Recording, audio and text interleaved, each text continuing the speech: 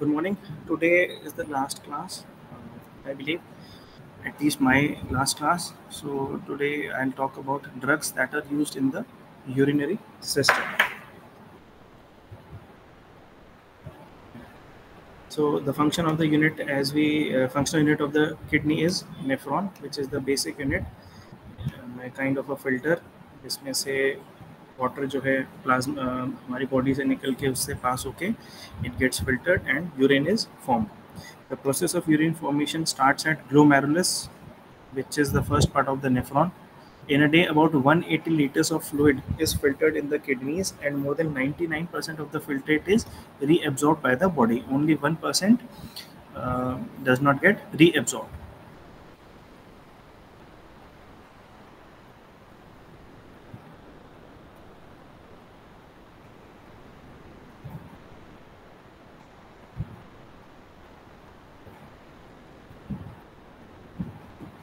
So approximately 1.8 liters of urine is produced by our body in a day. The mechanism involves in the ion movements across the tubular cells of the nephron, as are the results of the interplay between various energy dependent and independent pumps in ion channels and various physiological factors. तो जो भी हमारे blood जो है हमारे nephrons के through pass करके जाता है उसमें अलग अलग चैनल्स होते हैं जिसमें आयन और नॉन आयन डिपेंडेंट फिल्टर्स होते हैं. Based on that the required things get filtered out or they get reabsorbed, and then urine formation takes place. For example, the glomerular filtration rate depends upon pumping action of the heart, renal blood flow, and actions of humoral factors like renin, angiotensin, aldosterone system, known as RAS system.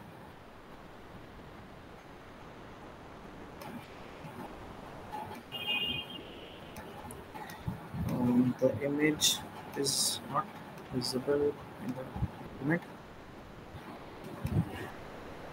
So the term is first drugs that we will talk about will be diuretics. So what are diuretics? These are the agents which increase the rate of unit formation by the kidneys or which cause a net loss of sodium and water in the urine. That is, diuretics increase the urine output of ions and fluids from the kidney. So diuretics लेने से क्या होता है, ज़्यादा urine formation होगा, ज़्यादा urine होगा तो उसमें सोडियम भी ज़्यादा निकलेगा. इसकी वजह से there is a loss of sodium and water in the urine. इसीलिए जो हाइपरटेंसिव केसेस होते हैं या किसी को एकदम से हाइपरटेंसिव इमरजेंसी होती है तो उनको डायरेटिक्स देते हैं हम लोग ताकि यूरिन फॉर्मेशन हो, बॉडी से सोडियम कम हो and that will lead to decrease in blood pressure, जैसे कि लैसेक्स हम लोग कहते हैं, to give in emergency. Will read about it. Clinically, diuretics are the most widely prescribed drugs used in the management of hypertension. See, is there congestive heart failure and nephritic edema, and in some cases of edema in the pregnancy also. The important diuretics are benzothiazides and related compounds. The main action of this class of drugs is exerted on early segment of the distal tube of cortical diluting segment. ऊपर इसमें image available नहीं है, otherwise मैं आपको उसमें दिखाता कि where do these act. They inhibit reabsorption of sodium and chloride. तो जो सोडियम और क्लोरीन का जो रीअब्जॉर्प्शन होता है उसको रोकते हैं. अब वो रीअब्जॉर्प्शन नहीं होगा तो वो यूरिन में ही रहेगा and it will be removed out of the body through urine. As a result, the absorption of water and electrolytes is inhibited, leading to diuresis, increase in formation of urine. Due to their action on blood vessels and on sodium metabolism, they produce a mild hypotension. Therefore, these drugs are used in treatment of edema, hypertension, and diabetes insipidus. Then high ceiling or loop diuretics. Again, there is a part of a nephron known as loop of nephron. तो उस पे जो act करेंगे, these are those group of drugs. These are the best agents available for inducing marked water and electrolyte excretion. These drugs include furosemide, like I said, furosemide, और market में हम लैसेक्स इसको या क्लिनिकली हम लोग इसको लैसेक्स के नाम से बहुत ज़्यादा जानते हैं. Then ब्यूमेटानिडिन and इथाक्रिनिक acid. The main action of this is the loop of Henle जो हमारे नेफ्रॉन का होता है. दस they are often called as loop diuretics. They act primarily by inhibiting the electrolyte reabsorption in the thick ascending limb of loop of Henle. The high ceiling diuretics are effective for the treatment of edema of cardiac or hepatic or renal origin. These are the drug of choice in case of congestive heart failure. They are also forced diuresis in case of poisoning. Then carbonic anhydrase inhibitors, it is a potent non-competitive reversible inhibitor of enzyme known as carbonic anhydrase. They increase the tubular absorption of sodium in the proximal tube and in the distal tube. As a result of the enzyme inhibition, the ability of the nephron is conserving sodium and water. It gets reduced, so it is not conserved in the body and it passes out in the urine. They are mainly used in the case of in the management of glaucoma. Then there are some potassium sparing diuretics like tramtarine and amiodarone are non-steroidal potassium sparing diuretics. They slightly increase sodium absorption. Spironolactone is a steroid and aldosterone is an antagonist. These drugs are generally combined with other potent diuretics to prevent excessive excretion of potassium in exchange for sodium absorption in the distal tubes. तो हमारी body से क्या होगा, sodium ज़्यादा निकल जाएगा and उसके बदले में पोटेशियम हम लोग रिटेन कर लेंगे.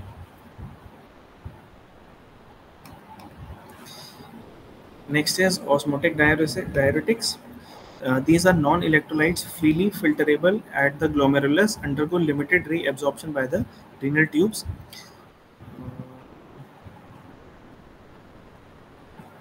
The primary effect of osmotic diuretics involved as increased fluid loss caused by retention of water in the renal tubules, which cannot be reabsorbed due to osmotic pressure. Osmotic pressure ऐसा होगा कि उनका reabsorption नहीं होगा and urine formation will be more. This results in reduced reabsorption of sodium and water in proximal tubes and leads to diuresis. Then there are organic mercurials. In earlier 20s, these agents were known as diuretics of the choice. But after the introduction of the thiazides or loop diuretics, the organomercurials have become almost replaced.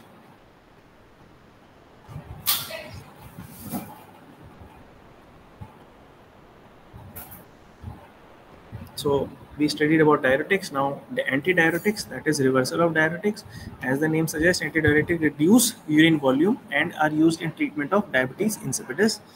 Antidiuretic hormone and analogs are vasopressin and desmopressin. Thiazide diuretics are hydrochlorothiazide.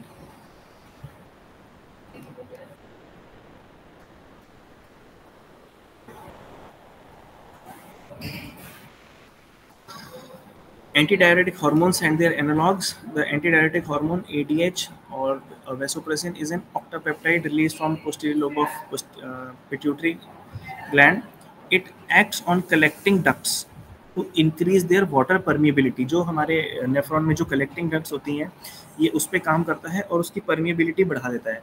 Permeability बढ़ने से water का जो reabsorption है वो ज़्यादा हो जाएगा, तो यूरिन की क्वांटिटी कम हो जाएगी एंड ब्लड में जो है वाटर जो है वापस आ जाएगा. It acts on receptors in collecting duct and regulate their water permeability. ADH in larger doses increases blood pressure by direct stimulation of vascular smooth muscles. It can be administered by parenteral route or by nasal spray. It is indicated in case of diabetes insipidus and treatment of post-operative abdominal varices. Desmopressin, it is an analog of vasopressin, उसी के जैसा है. It is more stable than vasopressin and this is reflected in prolonged duration of action as compared to a vasopressin. It increases permeability of the collecting ducts and tubules, thereby enhancing water reabsorption and reducing the volume of urine.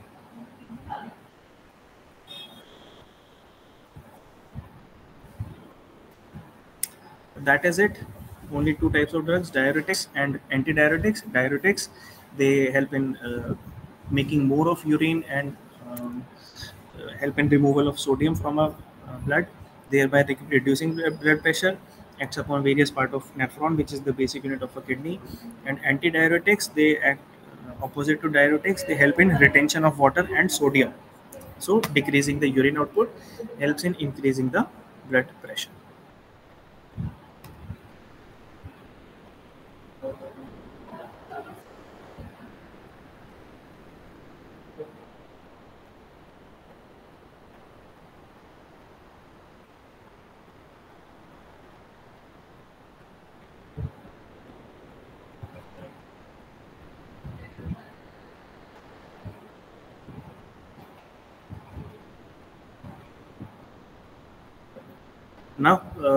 the next topic is autocoids. So, autocoid is derived from the Greek word autos. Autos मतलब अपने आप, coid acos मतलब remedy. So these are formed in various tissues of the body and generally act locally at the site of synthesis and release, or at the site of release in the body. They have been called as local hormones and differ from hormones which are secreted from endocrine glands. The hormones, these are produced by specific cells called endocrine glands and transported through circulation at distant organ, while autocoids are produced in tissue rather than in glands. So हमारी body में there are certain endocrine glands जहाँ से hormone produce होता है, वो blood में जाता है and then they act upon eight other side. But ऑटोकॉइड्स में क्या है, जहाँ पे ये बनते हैं या जहाँ पे ये रिलीज होते हैं वहीं पर ही they act. They do not go and act upon some different side. So the important ऑटोकॉइड्स are histamines, hydroxytryptamine or 5-HT, or also known as serotonin, then prostaglandins, then leukotrienes and kinins.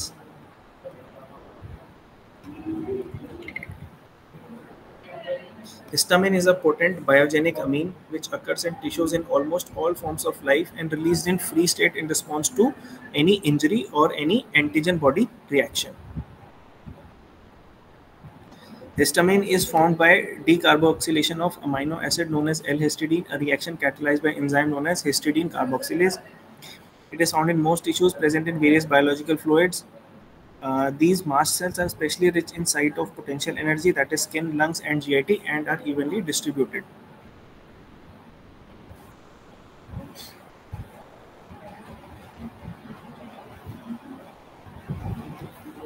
तो basically क्या होता है हमारी, it is present in the venoms of बीज and wasp. जब भी हमारी हमें दे बाइट और they give us a sting, तो हमारी बॉडी में जो है ये हिस्टामिन्स रिलीज करते हैं, तो जिसकी वजह से जो होता है एक एलर्जिक रिएक्शन होता है. आपने इफ़ यू ऑब्जर्व अर्टिकेरिया हो जाता है या इचिंग होने लग जाती है या रैशेस पड़ जाते हैं. So that is because of the effect of histamine. The present evidence indicate that histamine mainly act on two types of receptors, namely H1 and H2. Now in histamines के लिए हम क्या यूज करेंगे? Antihistaminic agents. Most of the antihistaminics ये क्या करते हैं, जो कि हमने बात करी H1 and H2 receptors, ये most of the antihistaminics they H1 receptor को रोकते हैं, उसके एंटागोनिस्ट होते हैं. They have similar pharmacological action and conventionally can be discussed later. See, they antagonize the stimulant action of histamine on various smooth muscles of respiratory system, gastrointestinal tract, and uterus and blood vessels. So, what are first generation antihistaminics? Majority of antihistaminics first generation are diphenylhetramine, phenyramine, maleate, promethazine, and cyclizine. They produce various degree of CNS depression, that is sedation, drowsiness, and sleepiness. जैसे कि हम बात करते हैं cetirizine की, लेवोसेट्रिजिन की, क्लोरफेरिनामीन, मैलिएट, ये वही चीज़ें हैं. ठीक है, आप सब जानते हो सेट्रिजिन लेने से नींद आती है, सेडेशन होती है, ड्राउजीनेस होती है, तो this is the same thing. Antihistaminics have a widespread use value in symptomatic treatment of various disorders. Some important therapeutic uses of this class of drugs is as follows: hypersensitivity reaction, like I said, to prevent allergic reaction or to treat their symptoms in which histamine is the primary mediator. They are used primarily to treat any allergic reaction produced by the release of histamines, which cause pruritus, allergic rhinitis, urticaria. These are more effective in acute conditions and are used only for symptomatic relief. Then they can be used in motion sickness, like promethazine. उल्टी के लिए जो हम use करते हैं, that is promethazine. Then anti-Parkinsonism में जो हम यूज़ करते हैं एंटीकोलिनर्जिक प्रॉपर्टी के लिए, which blocks H1, which acts as H1 antagonist, that is diphenylhydramine. Then they can be used as local anesthetics like procaine. The antihistaminic diphenylhydramine have been used successfully as local anesthetics. ये तो थे first generation of antihistaminics.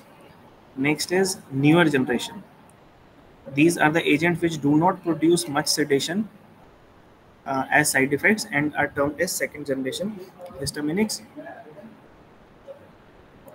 So this is like cetirizine. Cetirizine is a potent antihistaminic which has a low potential for drowsiness at pharmacologically and active doses with additional anti-allergic properties. Again, it is a H1 antagonist. It is indicated for symptomatic treatment of perennial allergic reactions, allergic rhinitis, seasonal allergic rhinitis, chronic urticaria, conjunctivitis, pruritus in adults and children above 2 years of age. Then there is फेक्सोफेनाडिन, जिसको हम Allegra के नाम से most commonly use करते हैं अगर brand name की बात करें.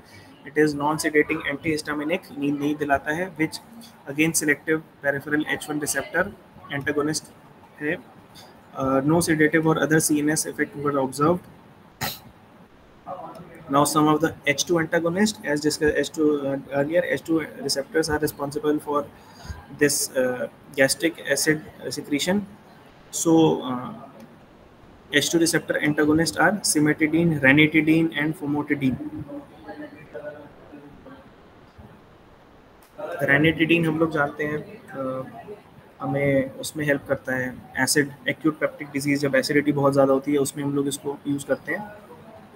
So in that case, it would have been discussed in anti-ulcer drugs.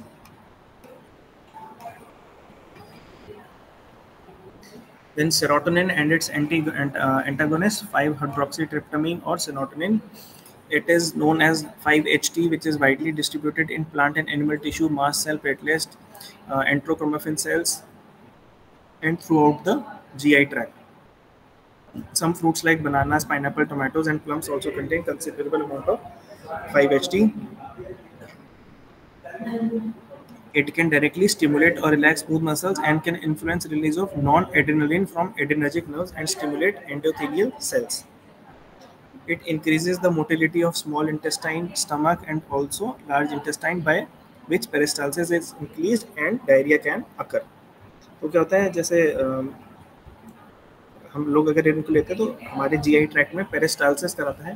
Peristalsis is like stomach का जो इंटेस्टाइन्स का जो मूवमेंट होता रहता है, जिसकी वजह से फूड हमारे आगे की तरफ बढ़ता है.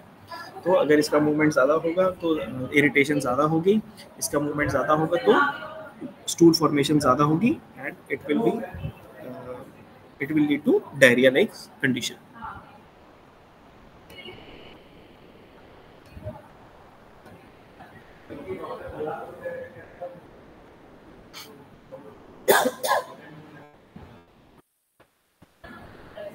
तो इसके एंटागोनिस्ट कौन से हो गए हैं?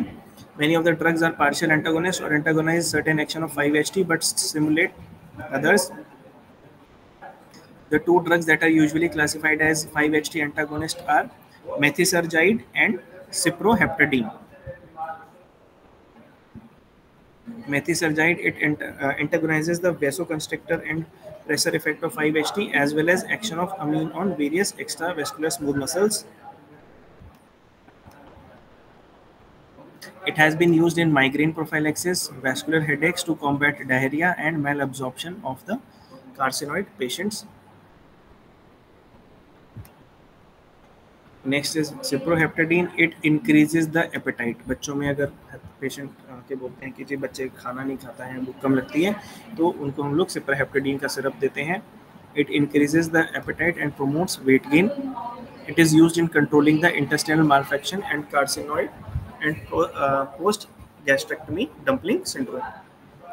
Then ketanserin, it blocks 5-HT, reduces vasoconstriction, platelet aggregation, and contraction of both airway smooth muscles.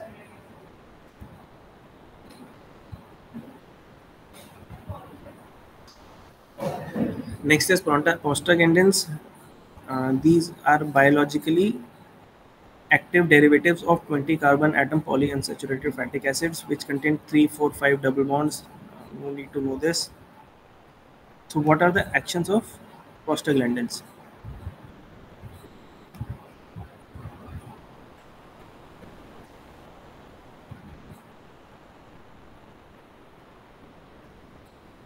Uterus पे क्या करता है? Uterine smooth muscles in pregnant women are uniformly contracted by the prostaglandins PGI1 and PGE2 produce these cause relaxations, while non-pregnant human uterus are contracted by PGFs but relaxed by PGEs.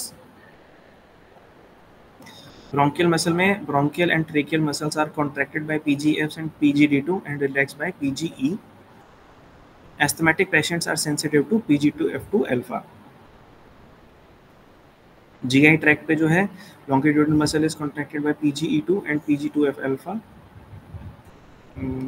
Cardiovascular system पे they are potent vasodilators.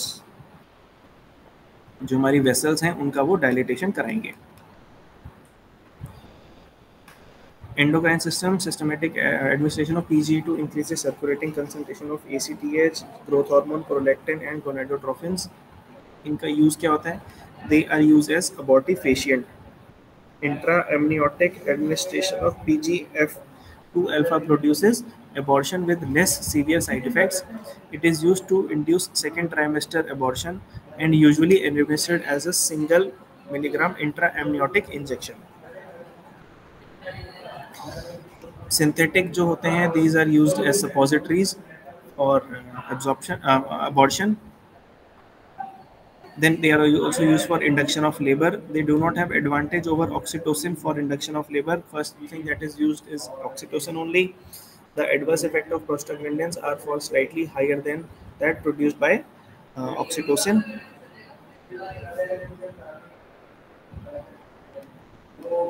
Then they are used in peripheral vascular diseases. Infusion of intraarterial injection of prostacyclin PGI2 improves potency of blood vessels in certain peripheral vascular diseases. Respiratory system, it is a powerful bronchodilator which gives when given in aerosol. Thus, but due to the irritant action of bronchial mucosa, its clinical utility is limited. Renal system में PGE1, E2, PGI2 they increase glomerular filtration through their vasodilatory effect and increase water and sodium excretion. Gastric ulcers में जो करते हैं, they have been found to promote healing in gastric ulcer. They are cytoprotective at low doses and inhibit gastric acid secretion at higher doses. PGE1 alprostadil is being used as IV infusion in infants with congenital heart defects. Some of the prostaglandin analogs used in clinically are misoprostol, rioprostil, enolprostil, arboprostil, and so on.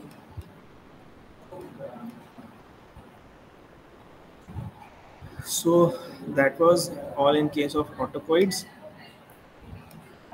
Last topic is drugs acting on respiratory system. मैं 2 minute पानी P के आता हूँ, then we'll carry on.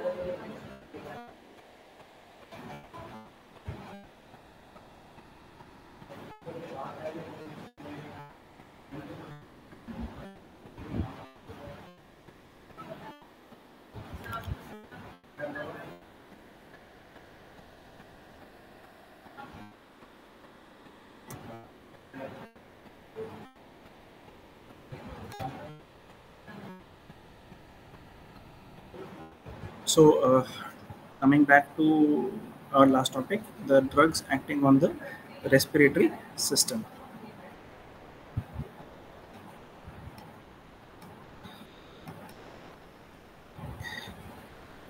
So, drugs used in case of cough. Drug is a protective reflex which helps in expulsion of respiratory secretions of foreign particles which are irritant to the respiratory tract. कोई agent जो irritant की तरह act करता है respiratory system को, it causes cough. Irritation to any part of respiratory tract starting from pharynx to lungs carried impulses by afferent fibers in vagus sympathetic nerve to cough center in the medulla oblongata. The cough may be dry, that is there may be no sputum, or it is known as unproductive, or it is productive with sputum production. There are certain factors which responsible for production of cough. These can be environmental factors like pollutants, जैसे कहीं पे कोई grass cutting हो रही है या कुछ crop cutting हो रही है, उसकी वजह से it can act as an irritant. Then can be dust, then can be smoke, or the automobile smoke. Then there can be infections of upper respiratory tract. There can be acute lung infections, asthma, and certain diseases like pleural effusion. Then there can be chronic pulmonary ailments like tuberculosis, chronic bronchitis, and allergic cancer, or drugs that can induce cough, like ACE inhibitors.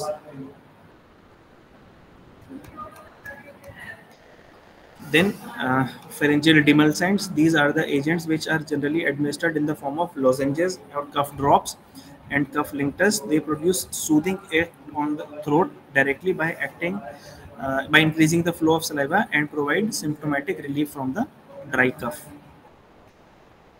Then there are expectorants. These are the drugs which increase production of bronchial secretion and reduce its viscosity to facilitate its removal by coughing. Expectorants can stimulate the expulsion of respiratory secretions either directly or by the reflex. Uh,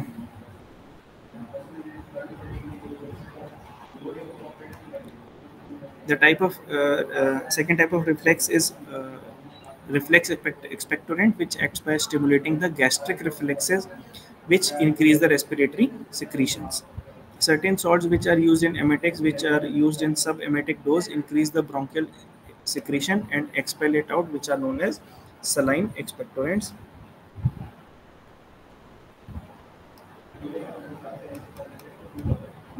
Then there are ammonium salts, as chlorides and carbonates are gastric irritants in nature, and they reflexly increases the bronchial secretion, thereby help in expectoration.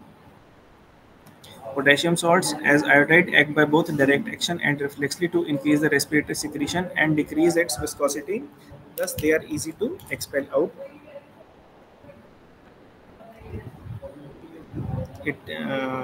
Then there are sodium and potassium citrate and acetate that act by increasing bronchial secretions by their salt actions.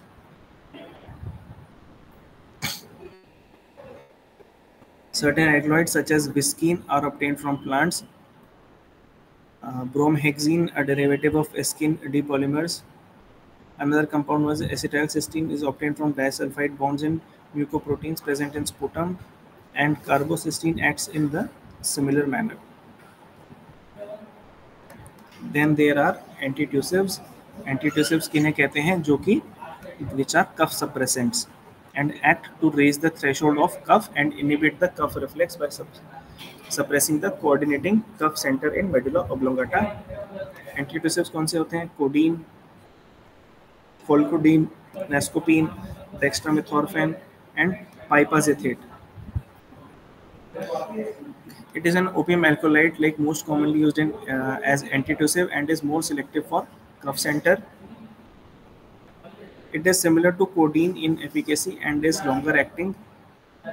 It is another opium alkaloid of benzyl lysoquinoline group.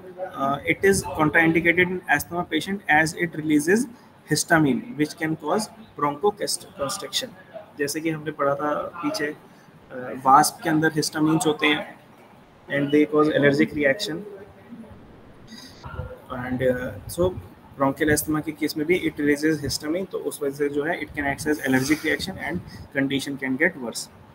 Dextromethorphan is a synthetic compound, as is used as antitussive, is as effective as codeine without any addiction liability. Codeine is misused also for by drug users. Pipazethate is another synthetic compound used as antitussive with little analgesic and sedative properties.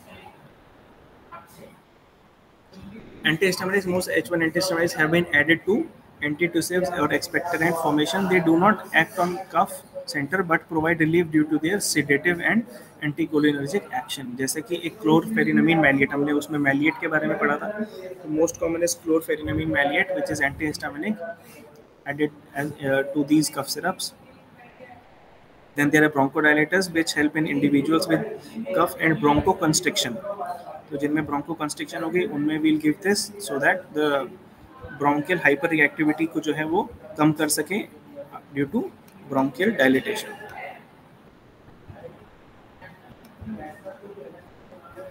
Then anti-asthmatic drugs. Asthma is disease characterized by increased responsiveness of trachea and bronchi to a variety of stimuli.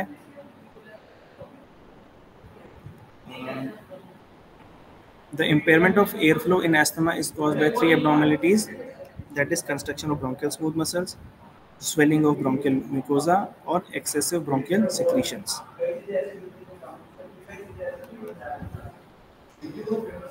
Sympathomimetics. Beta antagonists are invariably used in symptomatic treatment of asthma. Epinephrine and ephedrine are structurally related to catecholamine, norepinephrine, a neurotransmitter in the adrenergic nervous system. इसमें अगर हम main बात करें तो साल्ब्यूटामॉल is the highly effective beta adrenergic stimulant which having a potent ब्रोंकियोडायलेटर action. Most commonly हम लोग asthma के cases में साल्ब्यूटामॉल ही देते हैं. It is given orally as well as inhalation root bye nebuliser. Palpitation, restlessness, nervousness are common side effects with salbutamol. Apart from that, we can give terbutaline, which is similar to salbutamol and is administered by oral parenteral or as well as inhalation route. Then there is salmeterol. It is a kind of newer long-acting beta adrenergic antagonist, slow in onset of action. So it is used as a maintenance therapy in asthma. एकदम emergency के लिए नहीं देते हैं, but उसको maintenance therapy के लिए देते हैं in cases of asthma. Methylxanthines. Among the methylxanthines, aminophylline is the most commonly used drug in the treatment of bronchial asthma. It is stable mixture of theophylline and ethyl anidiamine. Then next is anticholinergics. Anticholinergics like atropine are derived from ipratropium bromide. हमने कल बात करी थी, which can be used in bronchodilation in case of asthmatic cases. They block cholinergic pathways that cause airway obstruction. They may provide added bronchial dilator effect in patients who are receiving beta-2 adrenergic agents for asthma. Then mast cell stabilizers. These are important members in the group of sodium chromoglycate and ketotifen. They are not beneficial in cases of acute asthma and are used for prophylaxis only. एकदम से उनका effect नहीं आता है. Therefore, they are not used in cases of acute attacks of asthma. Most important therapeutic use of mast cell stabilizers is prophylaxis of bronchial asthma. ताकि हम इसको long term में जो अगर regular कोई रूटीन डेली बेसिस पे अगर हमें यूज़ करना है तो हम उसको ब्रोंकियल अस्थमा के लिए हम लोग मास्ट सेल स्टेबलाइजर्स को यूज़ करेंगे, but not in case of any emergency.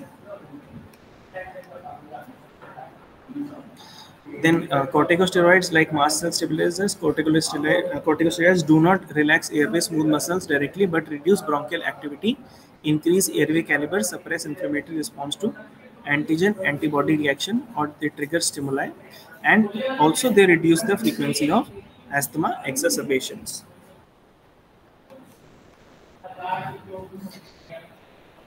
Systemic steroids are used in both severe chronic asthma and also in acute emergency of asthma. That is, acute emergency is known as status asthmaticus. The inhaled steroids suppress asthma by topical anti-inflammatory action without causing any systemic side effect. They reduce bronchial hyperactivity and also increase peak expiratory flow rate in case of asthmatic patients. The side effects are sore throat, hoarseness of voice, dysphonia, and oropharyngeal candidiasis.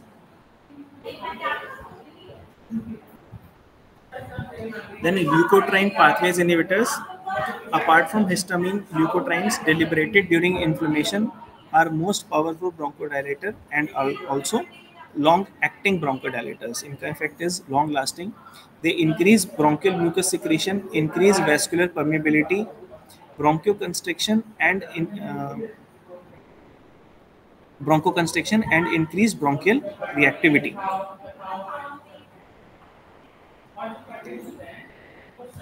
The drug montelukast and zafirlukast are available for treatment of asthmatic patients. Montelukast हमने बहुत commonly सुना है. It's a leukotriene pathway inhibitor.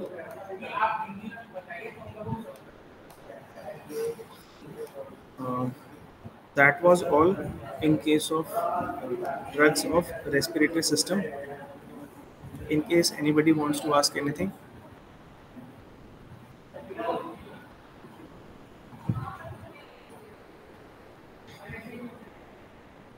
All right then. Thank you so much.